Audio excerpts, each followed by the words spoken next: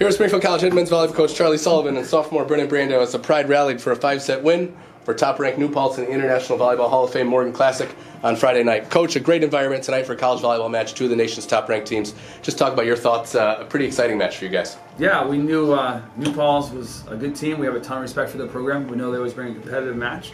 It was a fun match. It was a good environment, and we just were working all the time just to get one more rally, so it was a really fun match. Brennen, just talk about that fourth set. You guys go down 2-1 after dropping a 25-19 third set.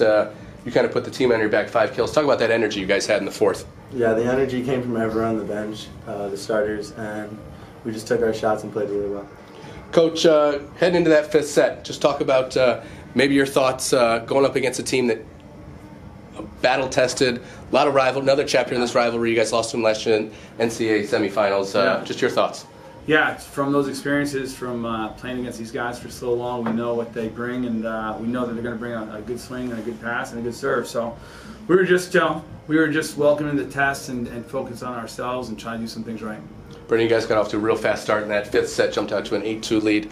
Talk about the environment tonight, how fun that was for you to really play in front of a lot of your classmates, packed Blake Arena. Yeah, it was a lot of fun. The students make the games that much better, and it's a great environment overall. Coach, you talk about this Classic's one of the most historic volleyball tournaments in the country. You guys will advance to the national or to the championship tomorrow. Just talk about your excitement for nationally ranked teams here this weekend. Pretty special. Yeah, it's a big event for the community. We feel like we're giving back to volleyball a little bit here in New England. We have a nice clinic tomorrow, and for that reason, to have such an exciting match, I think worked out from a marketing perspective really well. So we just knew that New Paltz would be really good, and we got to play well. Congrats, fellas. Thank you.